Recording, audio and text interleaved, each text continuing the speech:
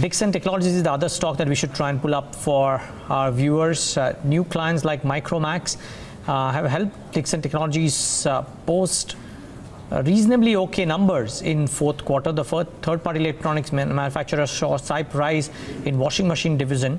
What wasn't as assuring was the mobile phones vertical, which relatively new businesses though.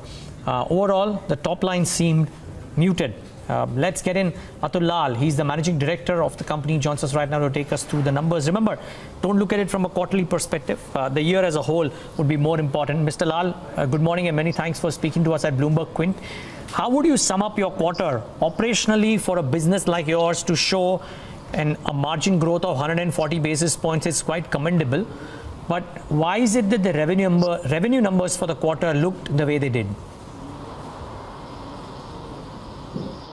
You see, on the margin side and on the profitability side, I think the performance is good, very good. On the revenue side, the revenues have not grown, primarily because of two reasons. One, the mobile business, there has been a degrowth in revenues because of some of our customers in mobile vertical not doing very well.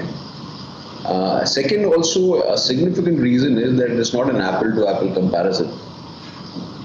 In Q4 of last fiscal, a large part of our revenues came in from our excise-free zone unit, wherein the excise duty were included in the inputs.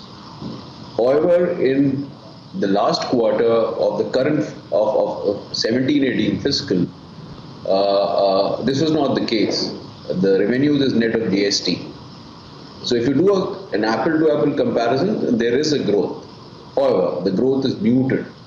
So it's primarily because of mobiles, a reason wherein the growth has not taken place. On the profitability side, there is a significant growth. Which is what I said. I think the operational numbers really led to the bottom line numbers looking very robust.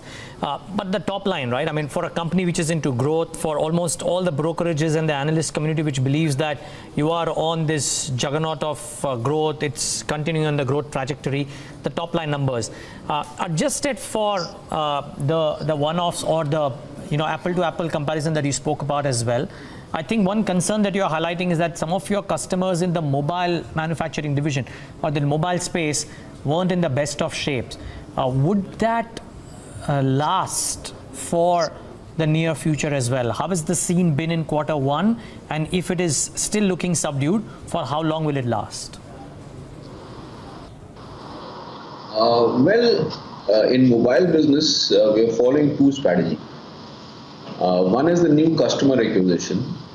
So we have added new customer in the Q1 of this fiscal, a brand by the name of Tambo. And also one of our major customers, Gioni, lately is showing recovery. We are also in process of acquiring certain new customers. I cannot disclose the details at this point of time. However, please be rest assured the customer acquisition is on and is going to happen. The second thing is that in line with the base manufacturing program of the Government of India, we have made investments in the PCBA lines. The lines and the machinery is in transit, and we are hopeful of installing it by July this year, another couple of months. And from August, the profitability and the numbers are going to be much more robust. Even if you see the last quarter, although the revenues have gone down, but the profitability has been sustained. In fact, there is a marginal growth there. That's because of a significant focus on the fixed expenses. So I'm very sure that from the next quarter onwards, mobile will be back on track. Capacity utilization level, has it gone up? Because I believe you started feature for manufacturing as well. So has it gone up from the 30% that it was probably around Feb or March? And two, I think you gave us a brief hint, but you expect to complete that acquisition or getting in a large customer in the first half of calendar year 18. We have about a month left. Yeah, we are fairly confident about it. Okay, and the capacity utilization? From side, start May, capacity utilization will go up. Okay. What about the TV segment? You're seeing higher OEM sales. I think you've been consistently ramping up the capacity as well. How has that side of the picture looked in Q4? How is that likely to look in FY19? So the order book in consumer electronics is extremely healthy. We expect a very, very decent growth in consumer electronics on the LED television front.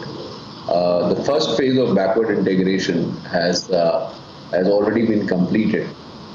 The assembly of our LCM modules has started, and it's one of the largest capacities in India. So the television business looks extremely robust in the coming quarter, and also the twin cost that we were sustaining, one of running both the units because we were in a transition mode from Dehradun to Tirupati, is going to come to an end by June end. So even the cost focus is going to be much higher. Interesting. Somebody's written a note about their visit to your Tirupati facility and talking about how the manufacturing scale out there can pick up, also because it gives you access to southern India where a lot of your competitors are not present because almost everybody has exposure only to northern India. Can you talk a little bit more about that?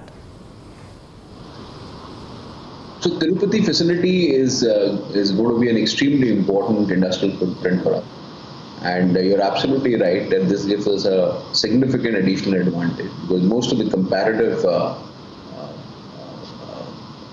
competition is having a northern India footprint. So it gives us a large logistics advantage. It gives us a specific advantage for our south-based customers. Further, this facility is close to the port, it's barely 130 kilometers from Chennai port. So it gives us access to the global markets.